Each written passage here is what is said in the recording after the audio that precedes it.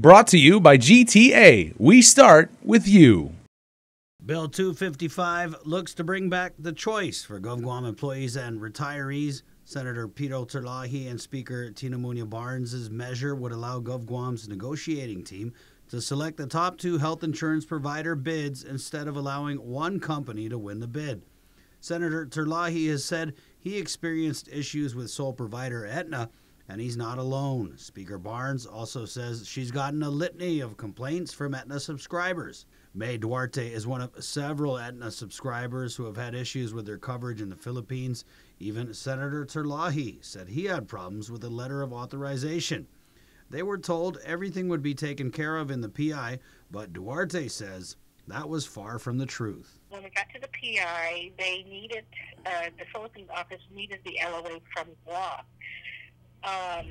So I was very adamant as far as not leaving the office. I was insisting that we get a hold of Guam and we get the LOA from Guam because we're here and I have a procedure that needs to be done.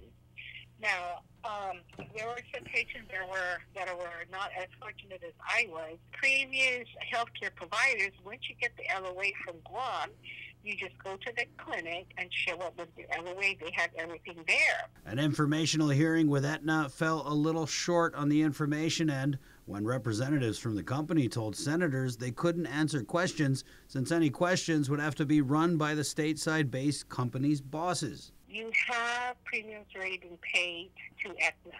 So why should the delay of the services or information? Things have been so bad that even the Mayor's Council of Guam passed a resolution asking senators to allow more than one health insurance provider to service GovGuam retirees and employees. And while many have had their unfair share of problems with Aetna, Duarte, like the mayors and Senator Terlahi, says she just wants the freedom to have a choice. I like choice, and that's just my personal preference. I like choice. I'm an active GovGuam employee. We've always had the option. The public hearing for Bill 255 is scheduled for Monday at 10 a.m. at the Guam Congress Hall. The bill has been referred to Speaker Barnes' committee, so if you'd like to submit testimony, you can email it to speakerbarnes@guamlegislature.org. For Guam's News Network, Chris Barnett reports. Brought to you by GTA. We start with you.